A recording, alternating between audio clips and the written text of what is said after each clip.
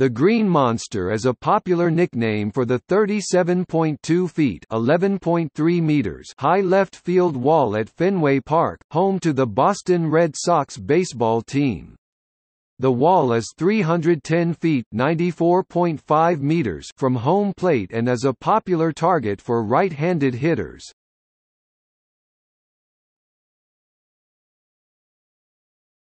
Topic Overview. The wall was part of the original ballpark construction of 1912, along Fenway's north side facing Lansdowne Street. It is made of wood and was covered in tin and concrete in 1934. It was then covered with hard plastic in 1976. A manual scoreboard is set into the wall, which has been there, in one form or another, at least as far back as 1914. See photo at right. Despite the name, the Green Monster was not painted green until 1947, before that, it was covered with advertisements. The monster designation is relatively new. For most of its history it was simply called, "The Wall." The Green Monster is the highest among the walls in current Major League Baseball fields, and is the second highest among all professional baseball fields including minor leagues, falling approximately 6 inches short of the left field wall at the People's Bank Park in York, Pennsylvania. Ballparks occupied by professional baseball teams have often featured high fences to hide the field from external viewers, particularly behind open areas of the outfield where bleacher seating is low-lying or non-existent. The wall might also reduce the number of cheap home runs due to the barrier's relatively close distance to home plate. Fenway's wall serves both purposes. Past ballparks of Fenway's era or even later which featured high fences in play included Baker Bowl, Washington Park, Ebbets Field, League Park, Griffith Stadium, Shibe Park, and more recently, Los Angeles Memorial Coliseum. Fenway is the last of the exceptionally high-walled major league ballparks. Relatively high walls in modern ballparks have been constructed for their novelty rather than by necessity, as Fenway's wall had been. The Green Monster is famous for preventing home runs on many line drives that would clear the walls of other ballparks. A side effect of this is to increase the prevalence of doubles, since this is the most common result when the ball is hit off the wall, often referred to as a wall ball double. Some left fielders, predominantly those with vast Fenway experience, have become adept at fielding caroms off the wall to throw runners out at second base or hold the batter to a single. Compared with other current major league parks, the wall's placement creates a comparatively shallow left field. The wall falls approximately 304 to 310 feet (93 to 94 meters) from the plate along the left field foul line. With this short distance, many deep fly balls that could be caught by the fielder in a deeper park rebound off the wall for base hits. And while the wall turns many would-be line drive homers into doubles, it also allows some high yet shallow fly balls to clear the field of play for a home run. During 2001 and 2002, the Green Monster's height record was temporarily beaten by the center field wall at Riverfront Stadium in Cincinnati, Ohio. During the construction of Great American Ball Park, located right next to Riverfront Stadium, a large section of seats was removed from the center field area to make room, and a 40-foot (12 meters) black wall was erected as a temporary batter's eye. The entire wall was in play. This new wall was often called the Black Monster. When Riverfront Stadium was demolished in 2002, the Green Monster reclaimed the record. In honor of the famed wall, the Red Sox mascot is a furry green monster named Wally the Green Monster, joined in 2016 by his younger sister Tessie.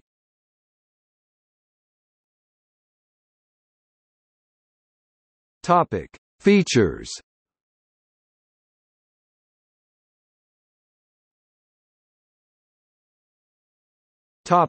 Duffy's Cliff. From 1912 to 1933, a 10-foot-high (3.0 meters) mound formed an incline in front of the Green Monster, extending from the left field foul pole to the center field flag pole.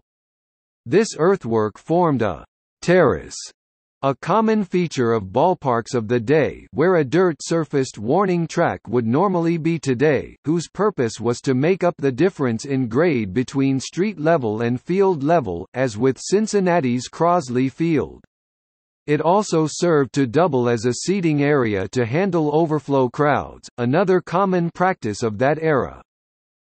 As a result of the terrace, when overflow crowds weren't seated atop it, a left fielder in Fenway Park had to play the territory running uphill. Boston's first star left fielder, Duffy Lewis, mastered the skill so well that the area became known as Duffy's Cliff. In contrast, rotund outfielder Bob Fothergill, known by the indelicate nicknames of Fats or Fatty, reportedly once chased a ball up the terrace, slipped and fell, and rolled downhill. In 1934, Red Sox owner Tom Yawkey arranged to flatten the ground in left field so that Duffy's Cliff no longer existed, and it became part of the lore of Fenway Park.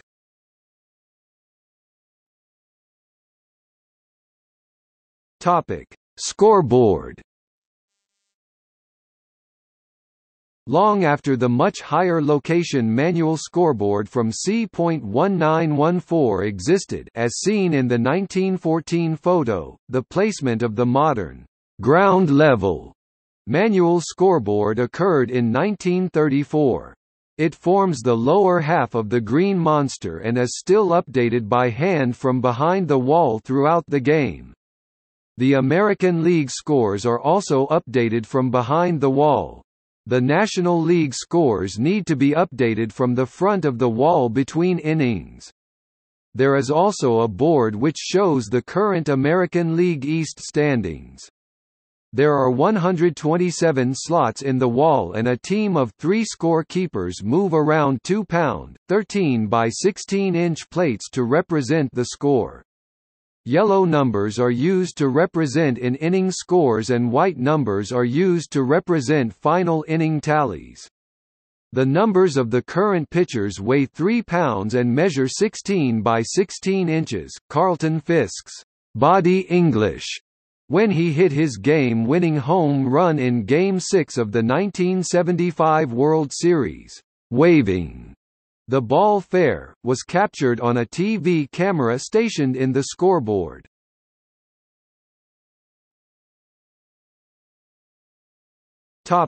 Morse code.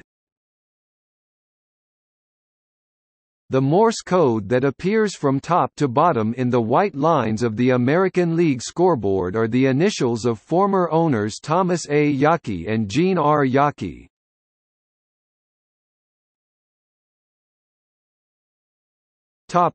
Right field.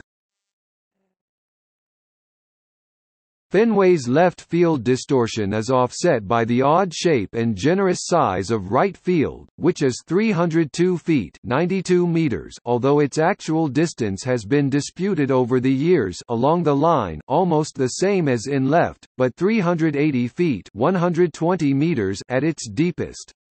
The bullpen was added along the right field wall in 1940 to shorten the distance for left-handed slugger Ted Williams' home runs to clear the fence. For years afterward, the bullpens were known as Williamsburg.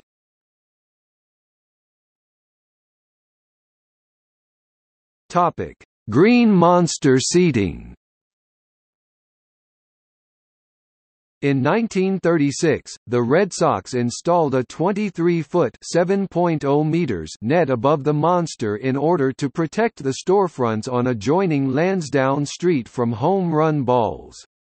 The net remained until the 2002-03 offseason, when the team's new ownership constructed a new seating section atop the wall to accommodate 274 fans. Wildly popular, these Monster seats were part of a larger expansion plan for Fenway Park seating. The Red Sox later added a smaller seating section in 2005, dubbed the Nation's Nest, located between the main seating section and the center field scoreboard.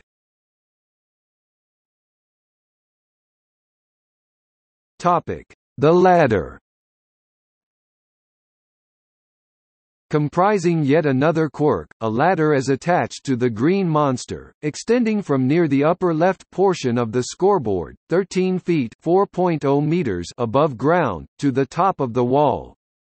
Previously, members of the grounds crew would use the ladder to retrieve home run balls from the netting hung above the wall. After the net was removed for the addition of the monster seats, the ladder ceased to have any real function, yet it still remains in place as a historic relic. The placement of the ladder is noteworthy given the fact that it is in fair territory. It is the only such ladder in the major leagues. On many occasions, a batted ball has struck the ladder during game play, at least twice, leading to an inside-the-park home run. During a 1950s game, Red Sox outfielders Ted Williams and Jimmy Pearsall both tracked a fly ball in left center, but the ball struck the ladder and caromed into center field, giving batter Jim Lemon enough time to round the bases. Later, in 1963, the slow-footed Dick Stewart hit a high fly that ricocheted first off the ladder, and then the head of outfielder Vic Davalio, before rolling far enough away to allow Stewart to score.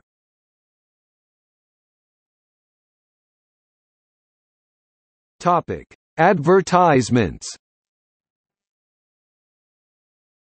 After the wall was painted green in 1947, advertisements did not appear on the wall until 1999, when the All-Star Game at Fenway was being promoted. Various ads have appeared above the scoreboard since then, such as the Jimmy Fund, W.B. Mason, and Granite City Electric. The Coke bottles on the left light tower were a target for power hitters when they were placed in 1997. These 3D advertisements were taken down before the 2008 season, when an LED sign was built above the new left field upper deck seats. As a lead-up to his 500th career home run, Manny Ramirez's home run count was tallied on the bottom of the light tower. Ads beside the manual scoreboard were added when the scoreboard was expanded. Above the manual scoreboard, where a Jimmy Fund advertisement had remained for many years, the logo for Foxwoods Resort Casino is now a prominent aspect of Fenway Park. Outside of Fenway in Kenmore Square, but able to be seen in the view above the left field wall, is the Boston Citgo sign.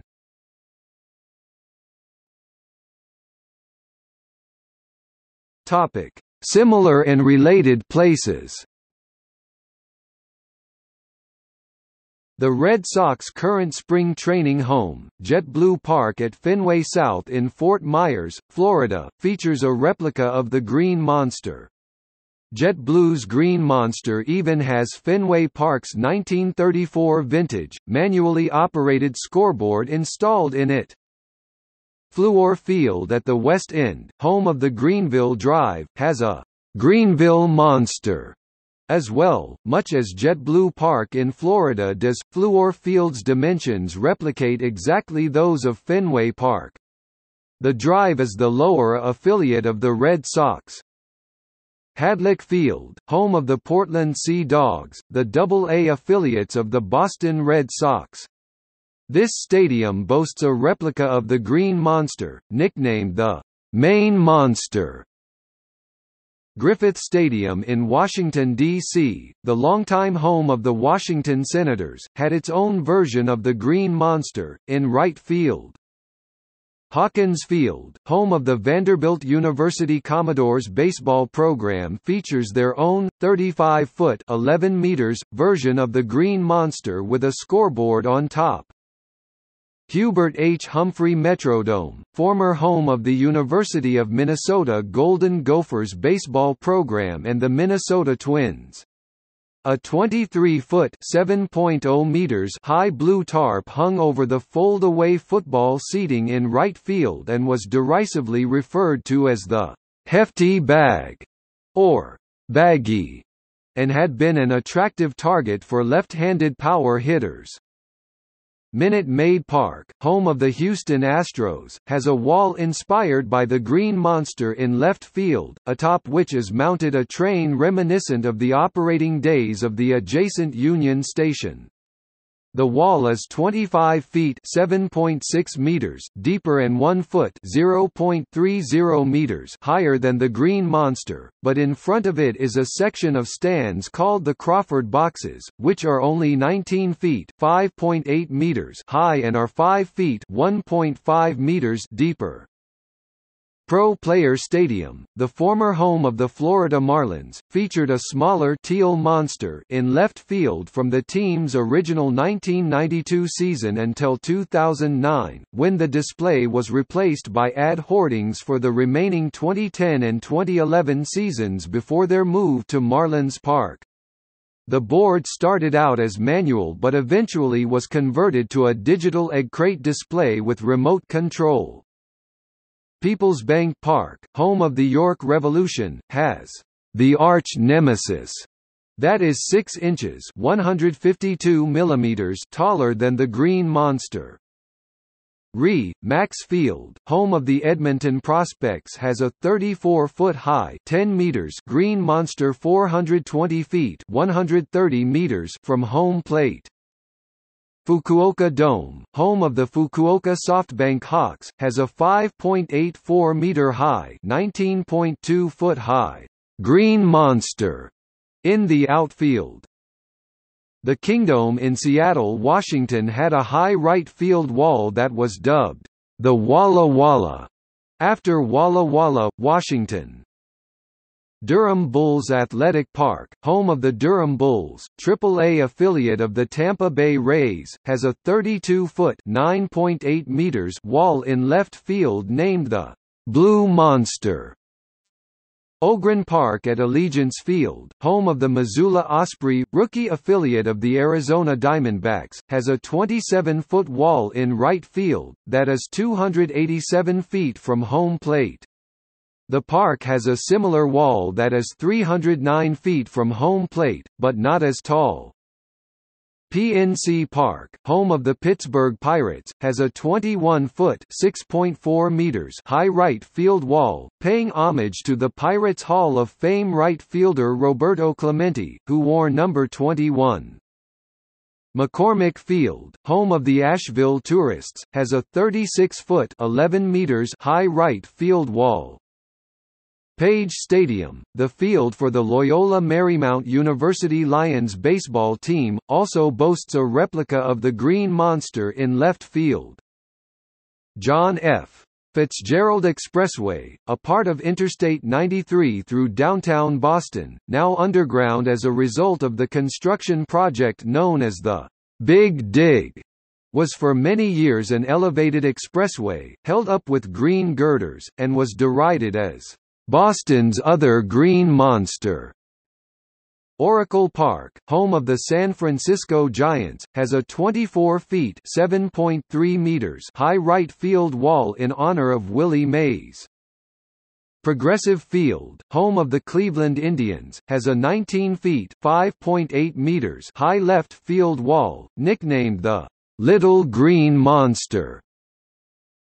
Yale Field, home of the Class AA New Haven Ravens from 1994 to 2003, and now only used by Yale University's team, features a 35-foot high green metal wall in center field, which not only features a manual scoreboard, but also displays balls, strikes and outs with colored lights, just like Fenway's Green Monster.